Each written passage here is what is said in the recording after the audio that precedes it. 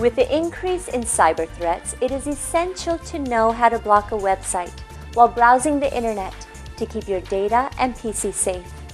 You can be one of the potential targets for hackers and spammers who may use adware to attack your computer system and hamper its functioning. Other reasons may be to prevent your children and other users from accessing malicious content while web surfing.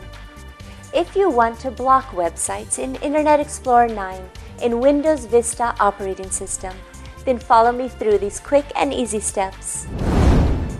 Open Internet Explorer 9.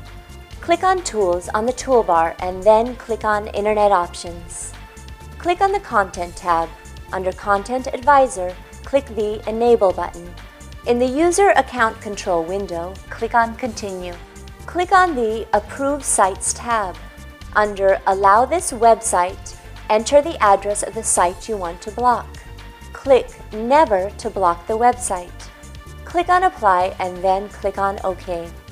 In the Create Supervisor Password window, enter password and then confirm it. Click on OK to close the Internet Options window. Congratulations! You have successfully blocked websites in Internet Explorer 9 on Windows Vista. If you face any problems related to your computer, operating system, software applications, or peripheral devices like printers, MP3 players, digital cameras, etc., then call iYogi and we can help you fix it. Good karma!